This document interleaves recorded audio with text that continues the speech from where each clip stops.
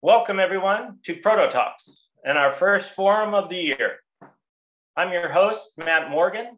I'm one of the founders of PROTOGETIC, the security industry's first digital marketplace.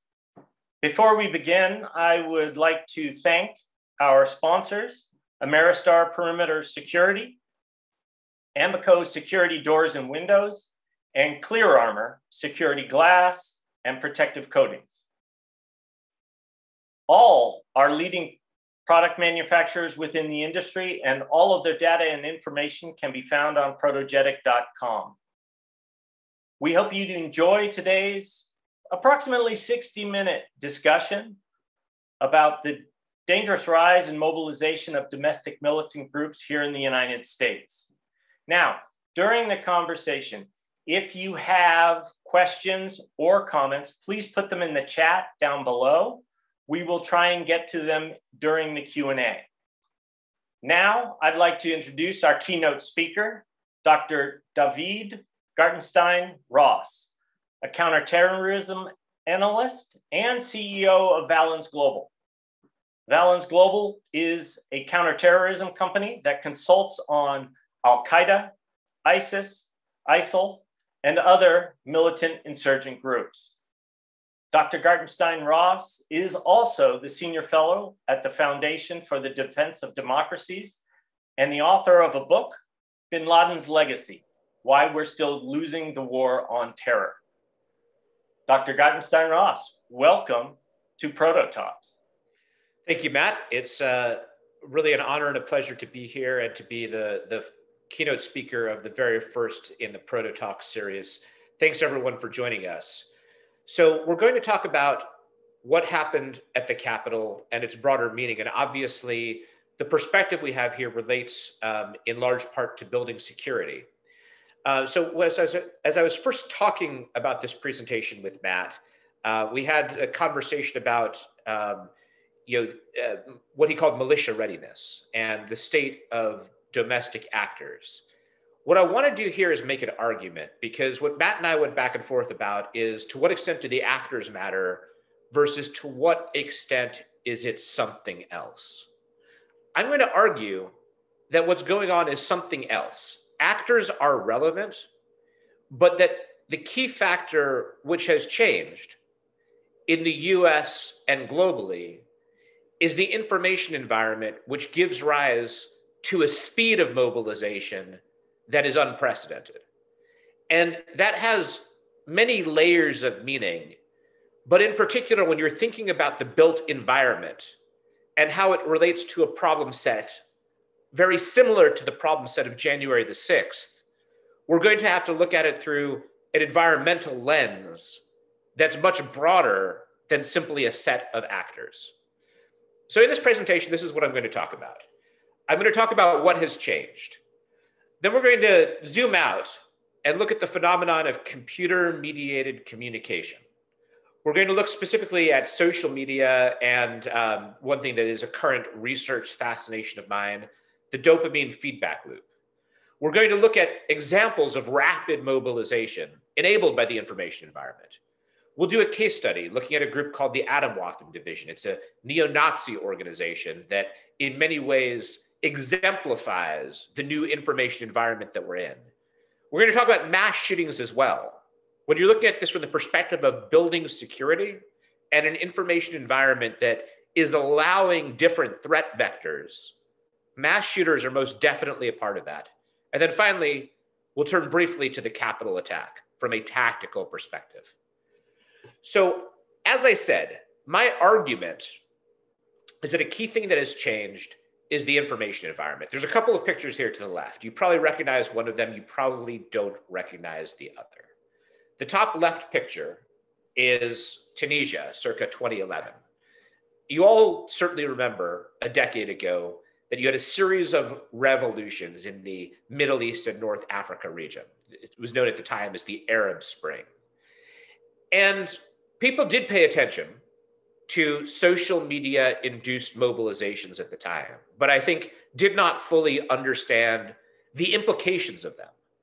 I remember being immersed in debates, and there was a consensus view at the time that quickly emerged that these events, the regional revolutions, would be devastating to militant organizations like Al-Qaeda. There's a fairly infamous February 2011 article, as regions, governments topple, Al-Qaeda watches history fly by. It was published in the New York Times, written by Scott Shane.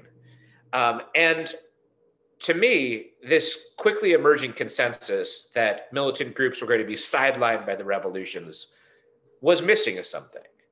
When we get swept up in a moment, we can root for a set of actors, and there's no way that the democratic actors who are toppling governments from Tunisia to Egypt and challenging Libya and challenging Syria's government, there's no way that those actors were unsympathetic.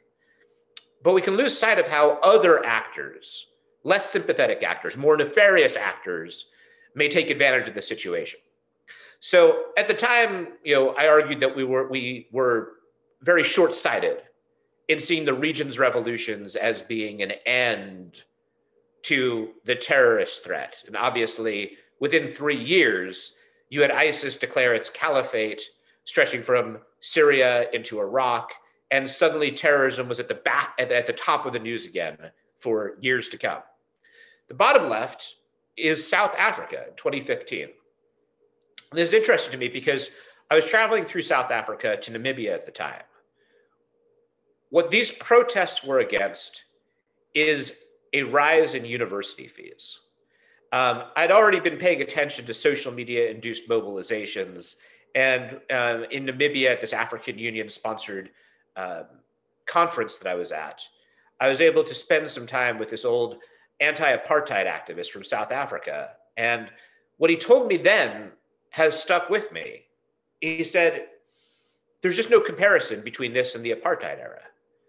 When we were combating apartheid, we'd have to organize house to house, block to block, and have pamphlets and make sure that the authorities couldn't see where we were going to organize. And now someone throws a hashtag up on Twitter and suddenly tens of thousands are out on the streets. It's a very different pace of mobilization. And what I'm going to show you is that the Capitol attack should be understood within the change of pace of mobilization, and that has broader implications.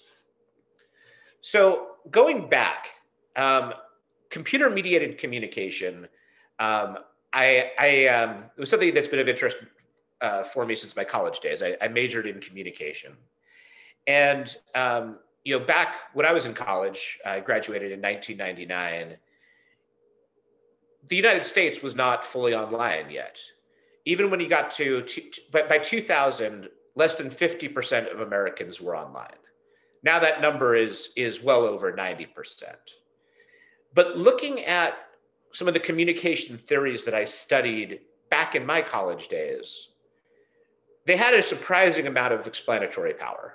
I say surprising because as a social scientist, I sometimes have low regard for social science. But I think that these are academic works that have not only stood the test of time, but going back and looking at changes in people's psyche at the time can really help to explain some of what we are seeing now. So there are 3 different theories which, when it comes to extremist groups, whether it's those within the Islamist militant ecosystem like Al-Qaeda or ISIS, or those within the white supremacist extremist ecosystem, such as Atomwaffen or the base, when looking at any of them, there are 3 theories that I think are highly helpful. All of them relate to the online space. One is identity demarginalization. And what this holds is that the online space eliminates social and geographic boundaries for concealable and culturally devalued identities. To unpack that term a bit, there are some identities that may be culturally devalued.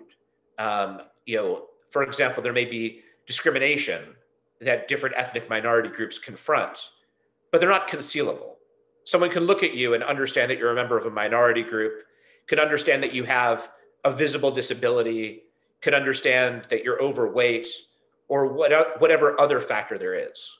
Then there are other identities that are culturally devalued, but also concealable. Being a white nationalist is not something that people will cop to in polite society. Being a supporter of ISIS. There are multiple other culturally devalued identities. In the 1990s, when I was in college, LGBT identity was culturally devalued, and someone couldn't tell by looking at you that you were gay. You've had, obviously, a revolution in LGBT identity since then, with the Supreme Court holding that marriage by LGBT groups is constitutionally required. And with a growing acceptance, obviously, LGBT identities still experience discrimination, but we have a world of difference in a relatively quick period with respect to how that identity is perceived. I mentioned LGBT identity because that was one of the sets of studies at the time. You know, they looked at white nationalism at the time. They looked at LGBT identities. They looked at pro-anorexic groups. And in every case found that people who might not take their concealable and culturally devalued identity and make it a part of their public persona were very willing to do so online. And in fact, online communities would coalesce around these identities.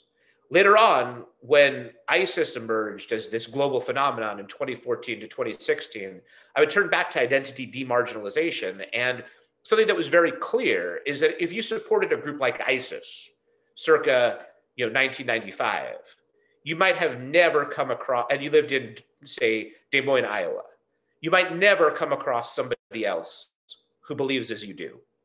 But by 2015, 2014, you could hop onto Twitter, and within 10 minutes, you could chat with a pro-ISIS fighter in Raqqa. We've seen something very similar in both the anti-government extremist space and also the white supremacist extremist space. We'll talk about those when we talk about the Capitol attack.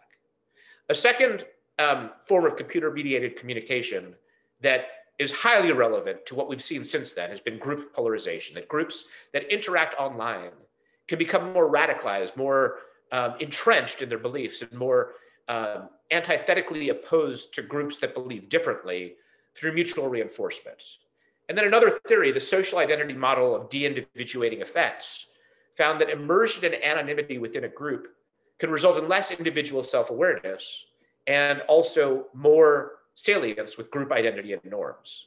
So this speaks to how people, through the online space, can become more rapidly indoctrinated or immersed in extremist groups than before. And I think this is not just relevant to extremist groups. It's also relevant to where we are as a society, because ultimately the Capitol attack cannot be divorced from current polarization and tribalization of American society. All of that is reinforced by the way that we use the online space. Whether or not the polarizing and tribalizing impact of the online space will reverse is something that only time will tell. It'll ultimately be up to all of us. But right now, that is the direction where it's heading in.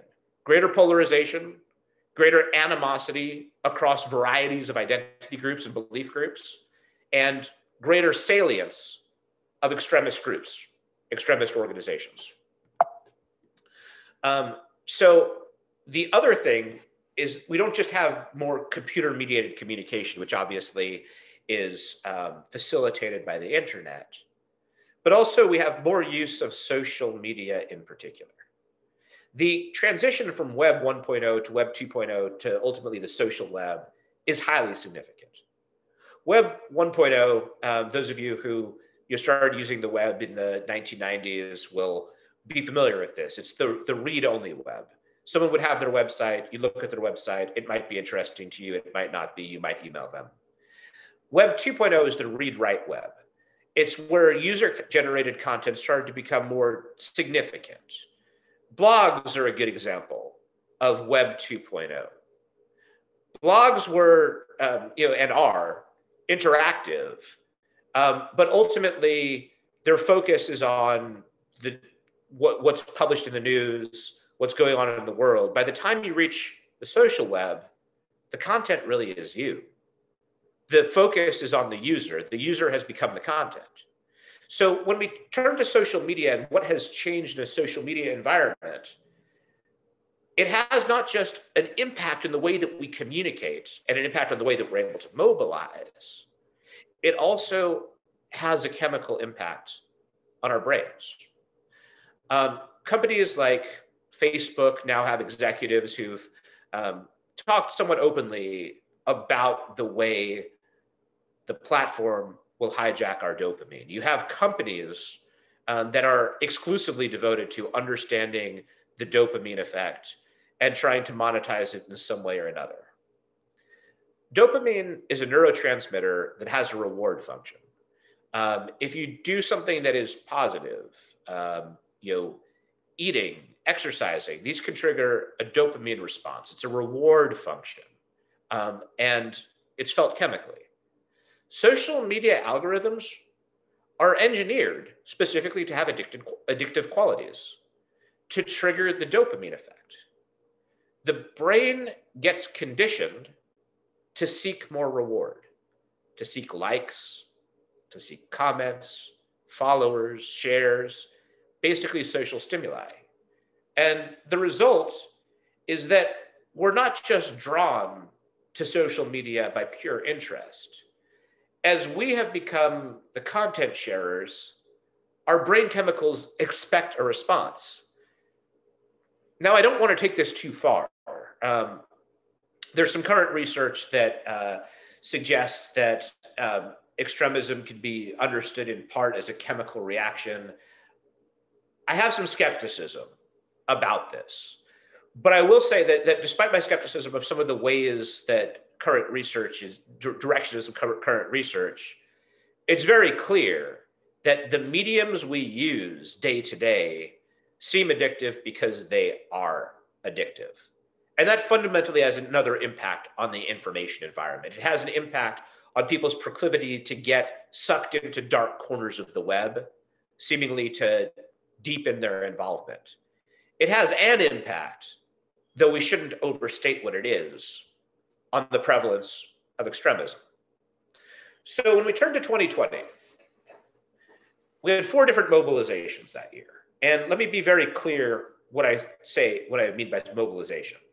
A mobilization is not necessarily bad. It can be good.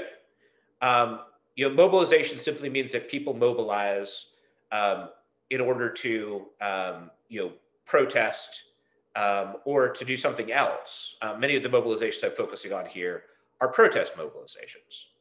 But what I'd like to do is take a step back from the actors and the causes and focus on the tactics. There's a very good book written by a scholar of terrorism, Yannick Vieux-Lepage. The book is called How Terror Evolves, and it looks at airline hijackings. And what it does that's very interesting is it takes this evolutionary perspective on airline hijackings. And by focusing on the tactic and zooming out, it's very informative about how airline hijackings evolved. So if you go back to the 1950s, 1960s, you had these competing sets of airline hijackings. There's what they called freedom flights, where people would hijack flights in behind the Iron Curtain in communist countries and take them to the free West. Then you had a corresponding set of flights where people in the United States started hijacking planes and flying them to Cuba and seeking to defect to Cuba. So you had kind of these 2 different sets of airplane hijackings for political purposes. And going over previous literature on terrorism and airplane hijackings, a lot of those didn't show up. But by zooming out and not focusing on the actors, but focusing on the tactics, that book was able to show us a lot about airplane hijackings that weren't known before. Turning to 2020, you had 4 major mobilizations, all with very different causes, very different groups taking part. But I'd argue that each one learned something from those that preceded. The very first mobilization was an anti-lockdown mobilization. You then, after the murder of George Floyd, had a major national racial justice mobilization. There was a separate mobilization that came afterwards, an anarchist and anti-fascist mobilization, especially in the Pacific Northwest. Both Seattle and Portland experienced this mobilization most strongly. Portland, you still have a violence-racked city. And something that we saw in that mobilization was attacks on seats of government, attacks on the mayor's office for days and weeks and months on end. Then finally, you get to the Capitol Hill mobilization, the mobilization that came to a head on January the 6th of 2021. And each mobilization had something to learn from previous mobilizations. This makes the point that I made at the outset when talking about how I viewed the Arab Spring, that there's the actor using a tactic today, but other actors will watch, other actors with very different views, and they will learn what they can and incorporate that which is useful. That's what we saw from 2020 to 2021, culminating in multiple aspects of the Capitol Hill mobilization that had learned from previous mobilizations. So I decided to talk a little bit about militant groups, and I talked to you about my conversation with Matt and how I focused us a little bit away from groups specifically. But to me, Atomwaffen Division, which has gotten some notoriety lately, and justifiably so, is very emblematic of the kinds of ways people can organize in the current information environment. For example, in recent years, you had a cell in Florida of Atomwaffen Division, which acquired explosive materials. It may have been targeting a power grid or a nuclear plant. Members of the group murdered a gay Jewish college student in California. There was an intimidation campaign targeting journalists and political figures that was broken up in Nevada. Atomwaffen is a neo-Nazi organization. It's also what's called an accelerationist organization. It believes that the best way to reach their objective is to hasten the collapse of the current order of government to, for them to bring about a race war, a second civil war. It's more powerful, most likely, Atomwaffen, as a virtual network than an in-person one. And I should specify, Atomwaffen Division has seemingly been renamed the National Socialist Order.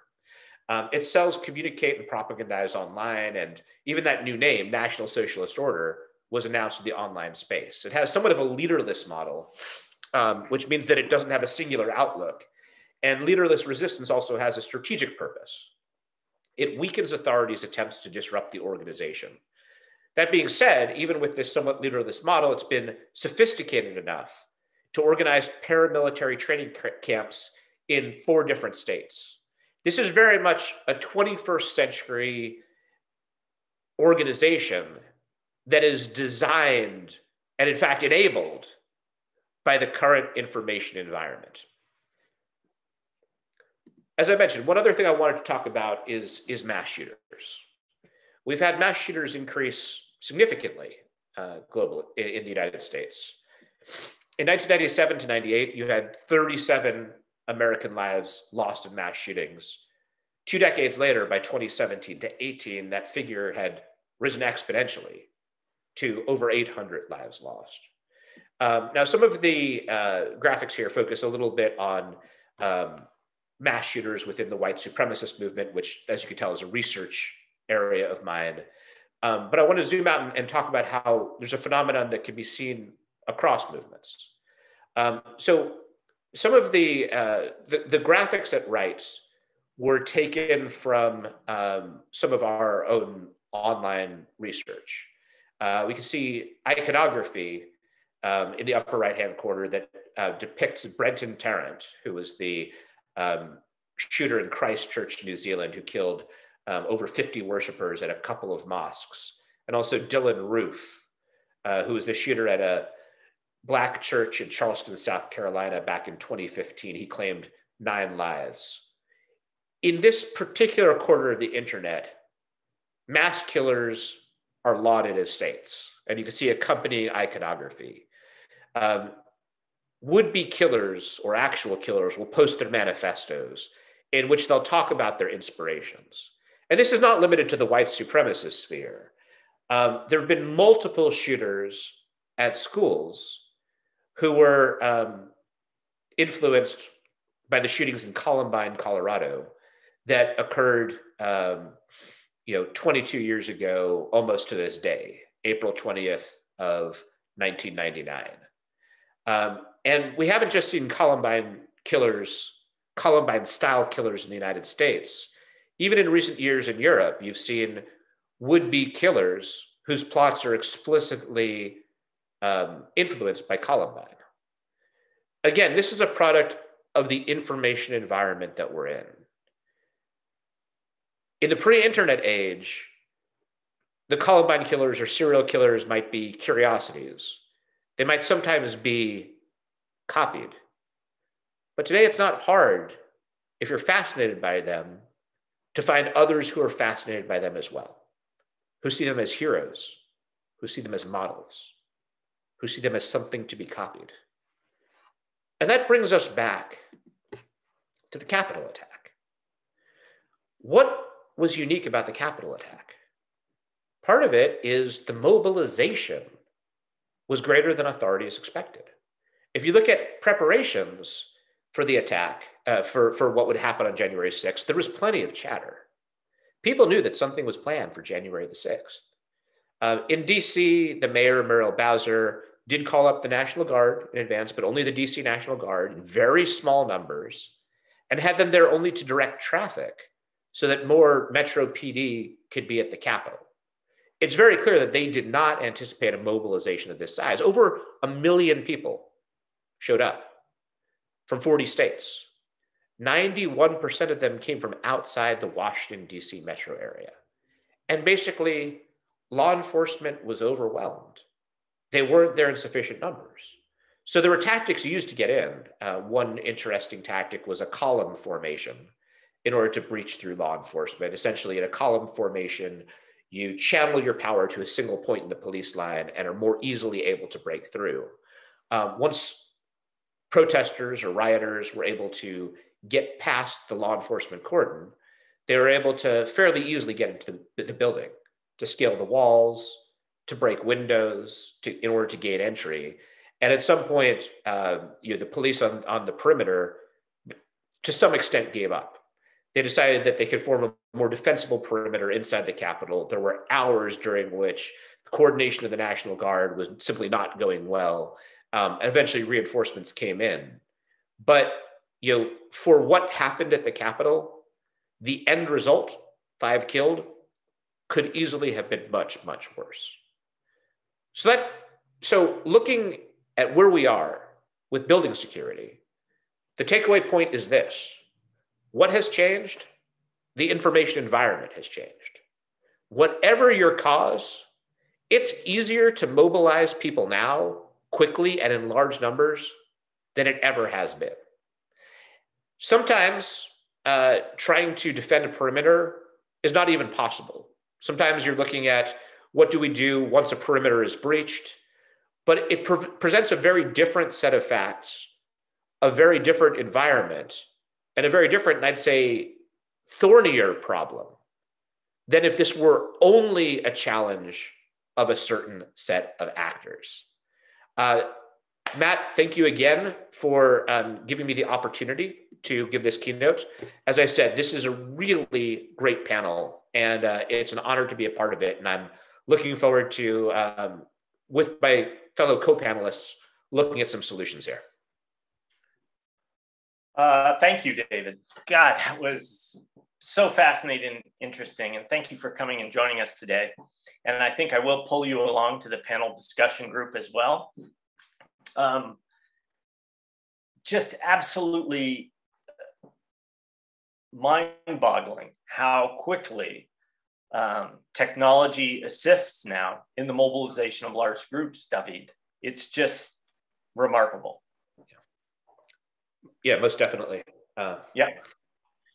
So I know our panel would like to jump in here. And so without further ado, let me start introducing them. First, Rachel Barr. She's a senior design engineer specializing in life safety products with Ambico doors and windows. Also, Khaled El-Domiati, the principal engineer and vice president over at Stone Security Engineering. And finally, Mr. Mark Kirby, a subject matter expert for critical infrastructure at Ameristar Perimeter Security. Welcome, everyone. see, we'll just give them a chance to get on camera here. There you are. Hi, guys. Okay. Let's jump right into it. Mark, we'll start with you. You know, during that January 6th event, we witnessed temporary barriers and fencing literally dismantled or trampled on by rioters, and in some cases, unfortunate cases, being used as weapons against the police. On the other side of that, there's also been a lot of discussion and concern about what the perception is, or the optics, if you will, on surrounding the headquarters of our nation, basically, in Capitol razor wire. So here's the question. If there is another mobilization in DC, what realistic countermeasures do you foresee, and can they be more effective and appealing than just, say, chain link fence and barbed wire? Oh, absolutely. I think with the intelligence that can be gathered, that's going to set the precedence for what's going to happen. The so-called perimeter security that I saw in place is what we call the bicycle rack. And that's about as good as that is. Those are barriers that can be picked up and used as they were as ramrods to penetrate the windows and the doors of the Capitol, and also push security forces out of the way, using it as a large bumper or a plow to move forward through the courses. There are available temporary security fences that can be rapidly deployed, and they were deployed after the fact. With that concentric layer of security, if you will, comes the human factor, the security forces that then again can back up the fence or the security fence. So there were a couple things there that the Capitol was not prepared for what was happening. And when they get that many people lining up, you're just taking your chances that everything is going to stay peaceful, which it obviously didn't. And I believe a lot of people clamored within that, maybe not attempting to initially, but they were pulled in. Now, when you look at large facilities like that, there absolutely are fence systems that can be aesthetically pleasing and high security. And they're used, and we've built them around the country on high assets. So there is available these fence systems that they're not chain link. They're heavier duty than chain link. They're anti-climb, anti-cut systems that will keep people at bay, and including intrusion detection systems and the human factor that goes along with that. But yes, they absolutely are available today and can be used. And that just may be one of the answers for what we witnessed at the Capitol. Okay, and even in terms of what David was talking about, in terms of the rapid mobilizations that we're seeing occurring, given our technology and our communication capabilities. So even with that short-term time frame to set up and deploy these products, that too is reasonable and possible? Yes, absolutely. There can be housed at the Capitol rapid deploy security fence systems that can be implemented with equipment and workforces, and it can be set up very rapid. That wasn't even a consideration at the time. I think the Capitol was just overwhelmed, and they anticipated people peacefully demonstrating, and that just wasn't the case. Okay, all right. Let's switch over. Khaled, a few questions for you. From a design engineer's perspective, how do you approach perimeter security and forced entry? And what are the specific challenges? And then sort of sub-question to that, how do you prioritize them? Great question. Thank you all for setting up this seminar and webinar, and I'd like to thank everyone that attended it.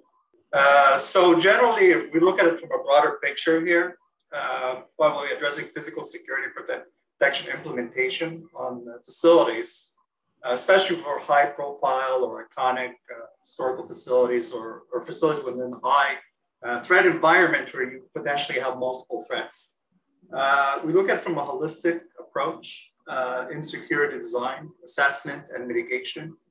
And we really tie that with a layered mitigation approach system of physical security mitigations.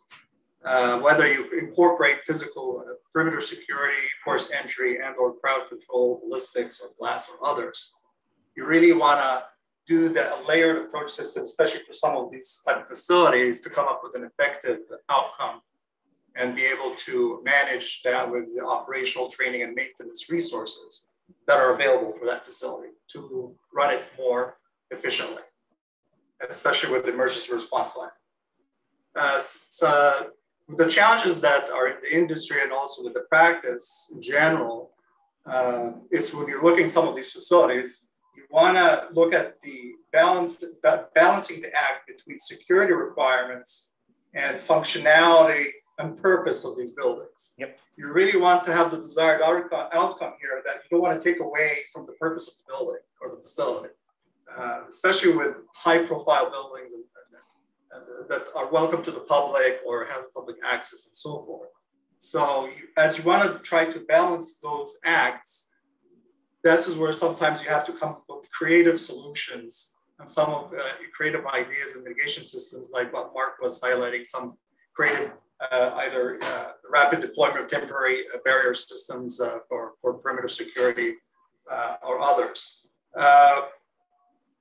Some of the other challenges, especially when you're dealing with existing facilities or these high-profile facilities, there are always going to be some structural limitations, architectural, aesthetics, the real estate, the space that to deploy or implement, or there's also, especially with the high-profile buildings, most of them also have historical requirements. So trying to even blend the historical requirements with security, that by itself is like a debatable discussion. Someone wants to keep the old glass versus trying to mimic the look with something that looks similar to it. So you have to take all those into your consideration for balancing the mitigation approaches. For perimeter security, besides also looking also at the temporary barrier solutions for rapid deployment for high risk, there's a high risk being addressed. Right.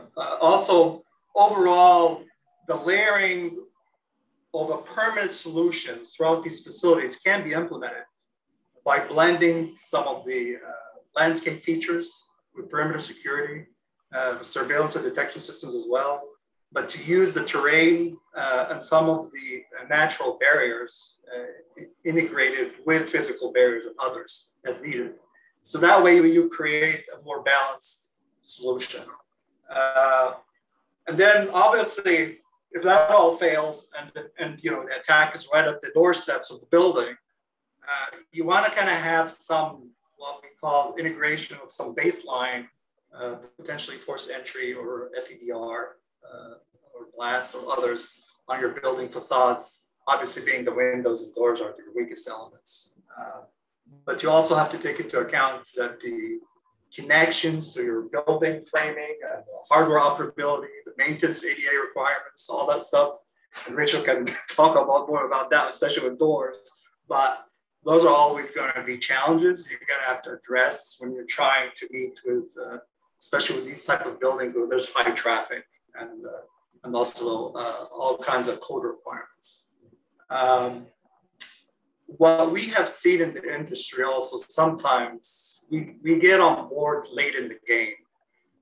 And so it's pretty much you're designing, security design in the vacuum, pretty much. There's not a proactive discussion with the design team, with the building operation users, and and that kind of limits what the security design can come up with creative solutions to address the security threats on these type of facilities. So we really want to avoid design in a vacuum type of situation as much as possible. So it's really important you guys come early to the party, not late to the party. So absolutely.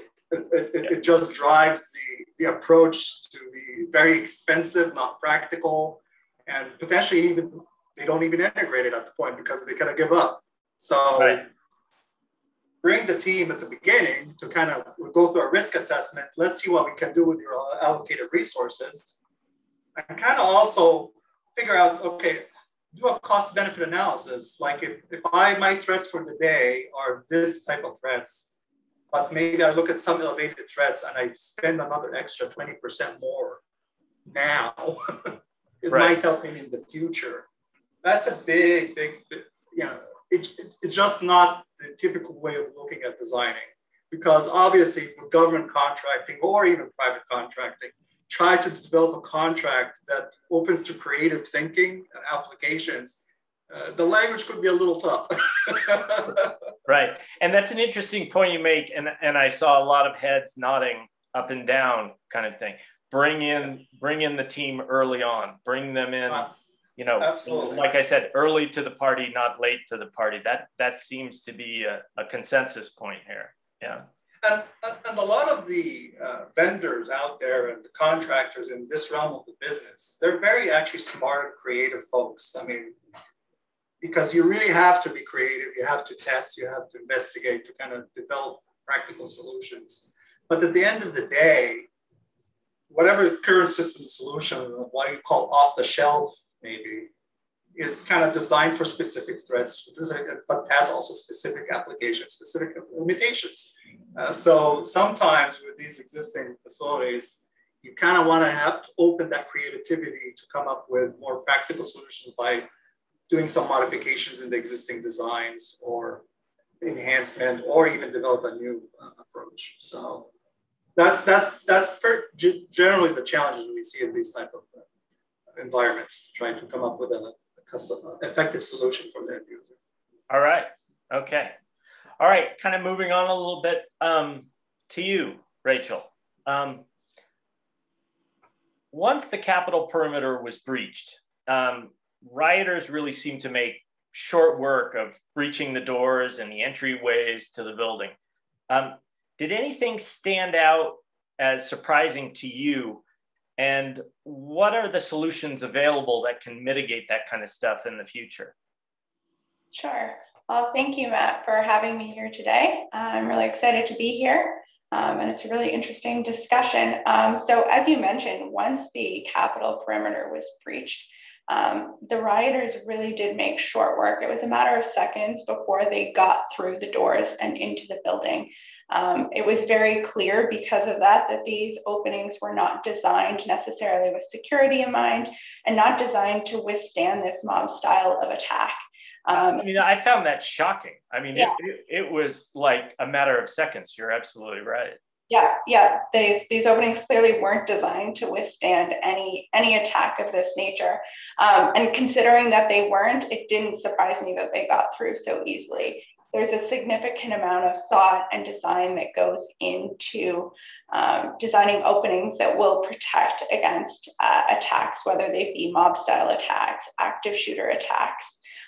So if you're not considering that in the design stage, rioters will get through pretty quickly. And then to speak to your next point, what solutions are available? There are a number of test standards. There's a number of products available that speak towards forced entry. And the product that's right for any given building or any given project will come down to a number of things.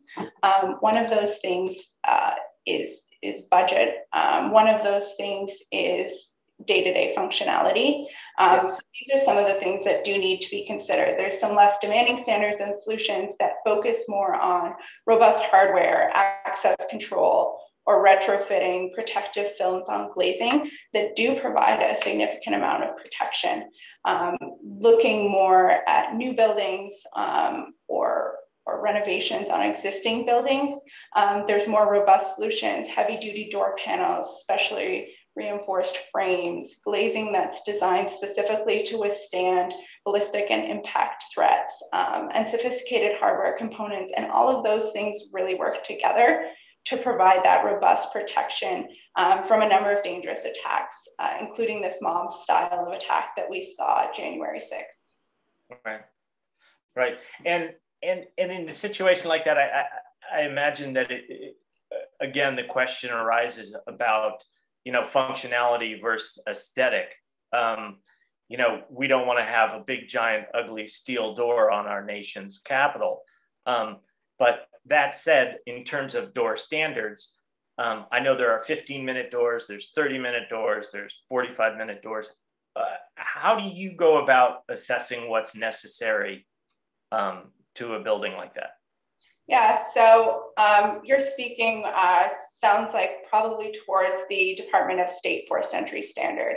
And that's a standard that is used specifically to address these mob style of attacks. And for this test method, openings must go through rigorous concentrated assault tests with actual attackers, a large list of tools available, and the door and frame would need to withstand that attack for either 5 minutes, 15 minutes, 60 minutes are the more common ones. And then there's also a ballistic component to that standard as well. When understanding how long you want your door to withstand that attack, you can think about how long you anticipate until law enforcement might be able to intervene effectively, or in some cases anticipate how long it might take to move the people in the building within another area to safety. And then you just want to look at as well what aesthetics need to be considered. The more robust your opening is, the more structural it's going to look. But as Khaled mentioned, and we see it all the time, it's really helpful to reach out early on in the design stages, because just because your opening is robust and can withstand these types of attacks doesn't mean that it has to be a thick steel door that's really heavy, no glazing. There are ways to incorporate aesthetics and still get that strength that you're looking for. There's recessed panels. For interior applications, you can take a steel door and sort of clad it with wood veneer. And the earlier that manufacturers get involved that are familiar with this world, the better we can create a solution that will meet the needs of a project while still giving the strength that you need in case of an attack that we saw January 6th. Right. I mean, if there's one takeaway from all of this, and this, is kind of a general comment to all of you, if there's one takeaway for all of this, from my point of view, it's really get design and engineers involved early on in the process. That's going to mitigate a lot of risk. Absolutely. Yeah. Okay. All right. I'm going to turn back around and come back to you, David. As you mentioned, there's a lot of challenges given militant groups and how they organize and are organizing more quickly. When it comes to prevention now, how can militant groups be better monitored or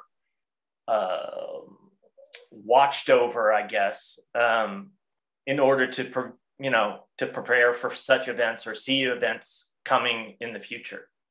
That's a great question. Now, if you talk to a lot of terrorism watchers or watchers of militant groups, they'll say, we weren't surprised by this. We were monitoring chat of militant groups and we saw something like this was coming. I think that answer is actually not accurate. I watched these groups. I knew that many militant groups had something planned, but what surprised people was not what militant groups were doing. It was the sheer number of people who turned out. Yeah. So a lot of things that make it difficult to understand numbers. I'd say the biggest factor is probably encryption.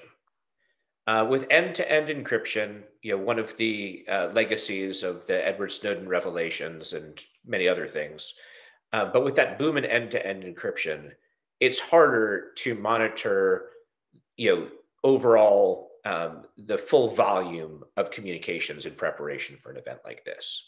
So I think probably the thing that would be necessary to kind of understand when you'll have a mobilization that could overwhelm people is basically probably using machine learning to understand volumes of social media chatter and what that means in terms of crowd size. But I think it's very obvious and very fortunate that here, the groups really didn't know what to do once they got inside. Even though there were militant groups who showed up who were planning to wreak havoc, this is referred to as an insurrection. And it's technically an insurrection, and technically it was an armed insurrection. There were people who were armed, but for an armed insurrection that breaches the Capitol and only 5 people die, that's not something with a whole lot of foresight and coordination among the groups. And I point that out because I actually find that to be somewhat chilling. I mean, given the psychological effect this has had, and by looking at every angle, the utter lack of coordination among the actors, I think that getting smart about understanding what crowd size is going to be, because crowd size gives a lot of opportunities for malicious actors to use the chaos of the moment to, in some way, strike. Yeah, and I want to actually follow up with that, because it's a question I was going to ask you later on, but you've touched on it now, and so I want to get back to it. Can you expand a little bit, because it's not entirely clear to me. I don't know if it's entirely clear to anyone how it actually works. But again, you have these mass mobilizations of people. Then you have smaller organizations working within them with a very specific or very different agenda than the original purpose of the mobilization. How does that work, David, in terms of, is there a level of communication there between the smaller group and the larger group, or are they just kind of flying under the radar to achieve their agenda? Well, both. Given that the larger group is very diffuse and the smaller group is diffuse, for all of these mobilizations. So one could think, for example, during the racial justice mobilizations, there were interesting videos that came to light of like some anarchists there ready to like start breaking things, and different activists in the community saying, hey, we live here, don't destroy our community. That's a good example of where you have a smaller mobilization, a militant anarchist mobilization that was part of a larger mobilization, and members of the larger mobilization are saying, hey, no, we don't want you to do this here. So that's an example of where they're cross purposes. Here, it's very clear that for the January 6th mobilization, the vast majority of people who showed up did not intend to mount an insurrection.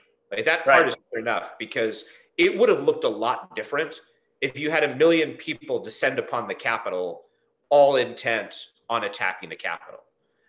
So, as to what the levels of coordination are, it's going to be, somewhat similar to the example I gave in the racial justice protests. You'll have some people in the larger mobilization who are supportive. You'll have some people in the larger mobilization who are not supportive.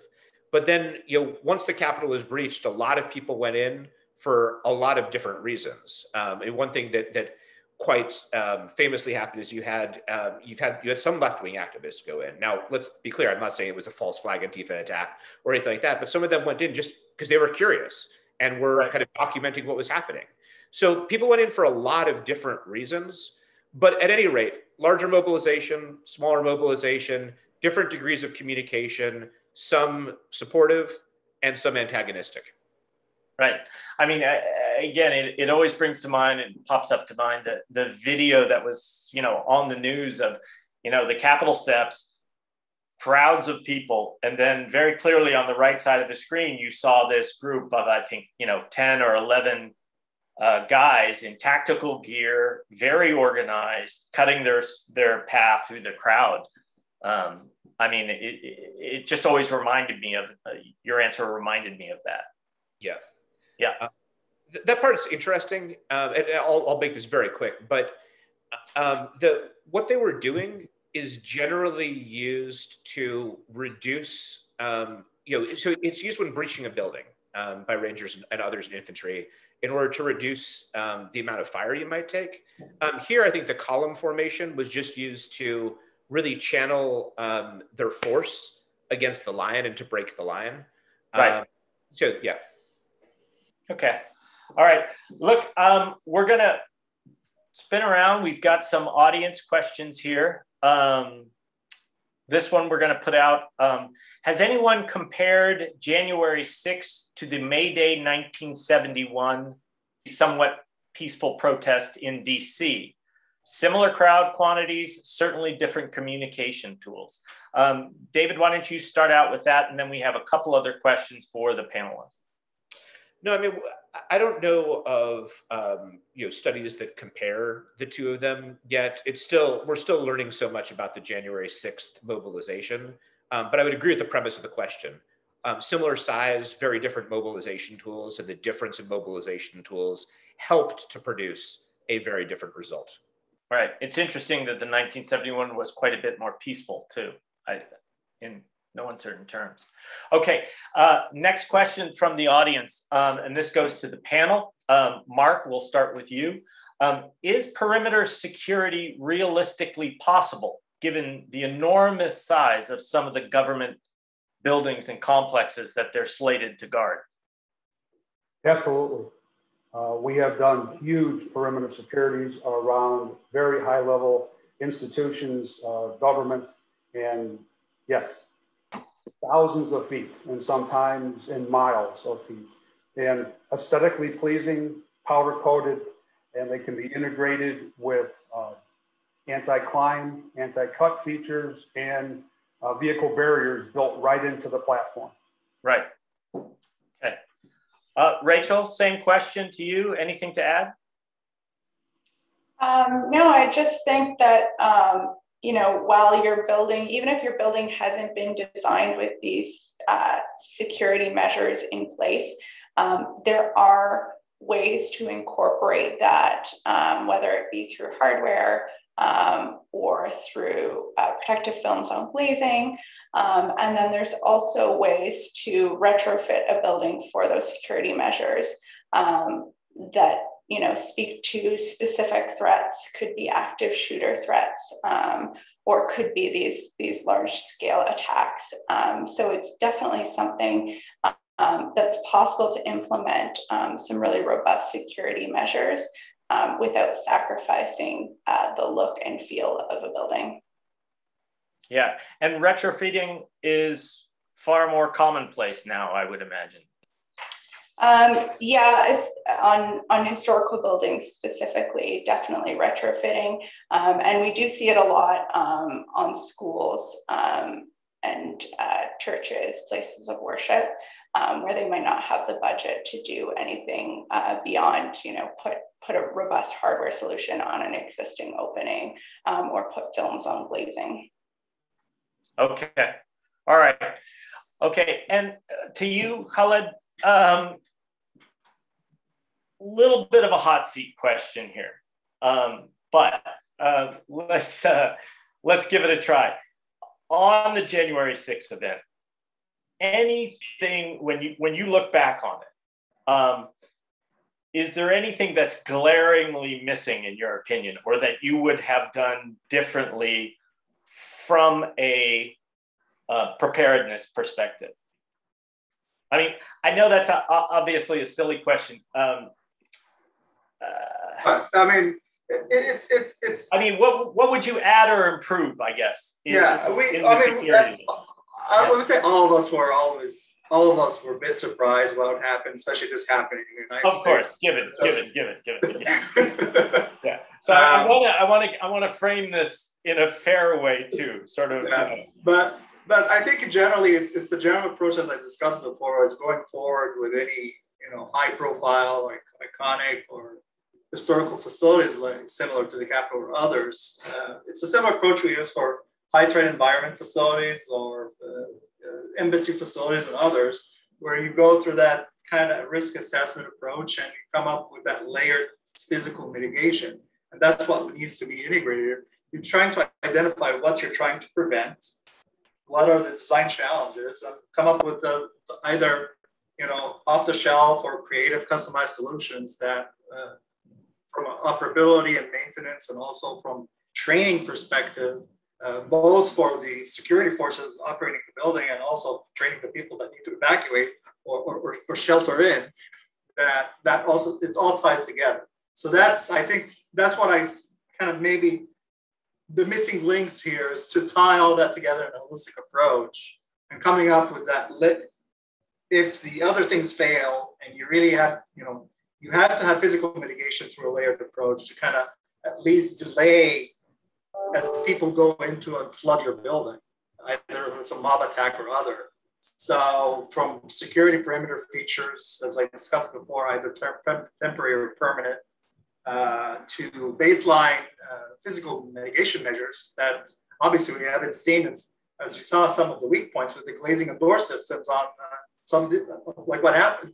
Yeah, sure. So you got to look into the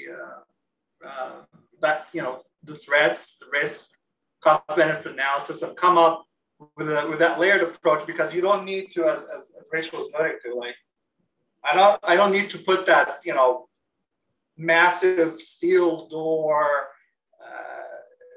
But if I plan it in a way, like I put the 15-minute or 5, I delay enough time so that the planning, the response plan or evacuation or sheltering in is done effectively while delaying the crowds to flood into the building.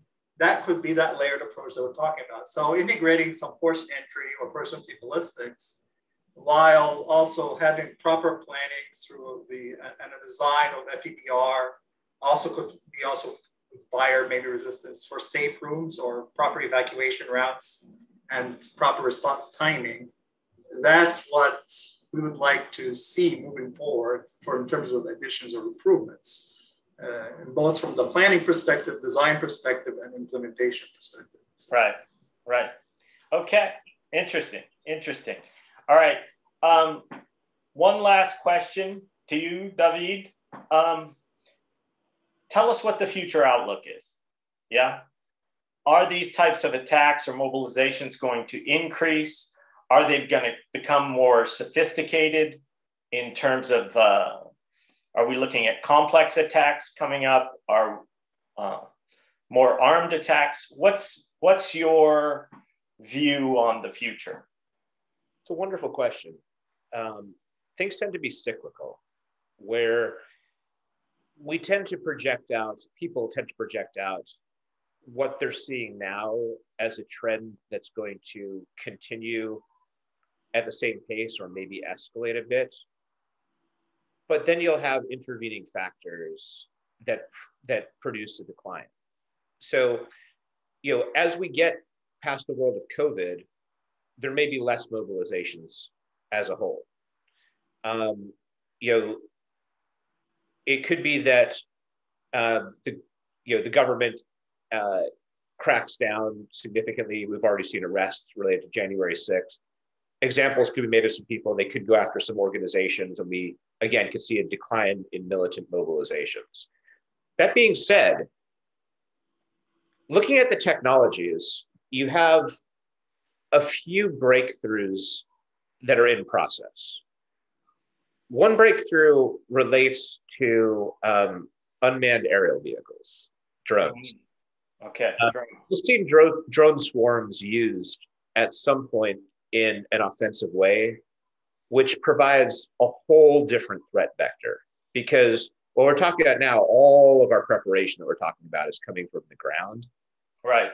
See a threat vector coming from the sky at some point before too long, before a decade, say.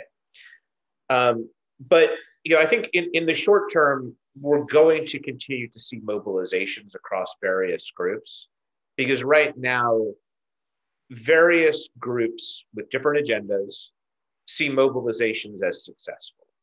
That puts us on a trajectory where we can expect this will happen again.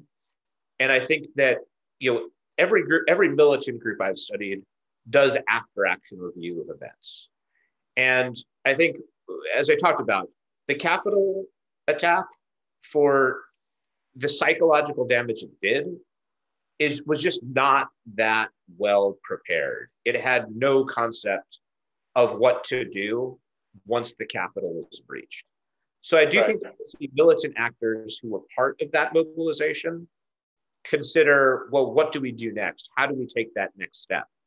Because looking at the 4 mobilizations I mentioned, we can see the January 6th mobilization as a little bit of an extension of the anarchist and anti-fascist mobilization, just applied to a different target, not a mayor's office, not a police precinct, but applied to the Capitol building. There are other innovations that had to occur to apply to the Capitol, but that's in part where I see the inspiration. And these groups tend to think through, well, what do we do next time? What's the innovation that we add? So I think that we're on a trajectory where this set of problems we're talking about is not going to go away anytime soon. It's very much worth thinking through the kind of preparation integrated into building design that Khalid was talking about. That is important for the time being. There are other trends that indicate other threat vectors. I talked about mass shooters, and in the medium term, perhaps we'll see the trend level off or maybe even reverse a bit. And in the longer term, we're going to see other new technologies play an interesting, important, and I'd say chilling role in future attacks.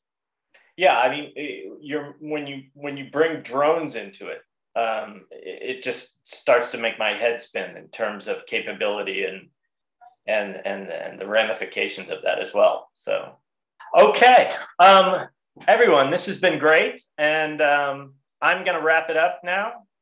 This concludes today's panel. On behalf of PROTO-TALKS and our sponsors, Ameristar Perimeter Security, Ambico Security Doors and Windows, and Clear Armor Security Glass and Protective Coatings, I'd really like to thank you. Thank you for a truly informative session. Mark Kirby, Khaled Eldomiadi, and Miss Rachel Barr. Thank you very, very much. And Dr. Gartenstein-Ross, David, thank you as well. If you have any questions, anyone, please go ahead and send them in, or suggestions on a topic for the future. We'd love to hear from you at info@protogetic.com. And hopefully we'll be seeing you very soon as we host Dr. David Gartenstein-Ross once again, as we get into a more in-depth view on crisis architecture and rethinking the design of our buildings to prevent against mass shootings and other events. That's about it for now. Everyone have a great day, and thank you very, very much for your time. Thank you. Thank you, Matt.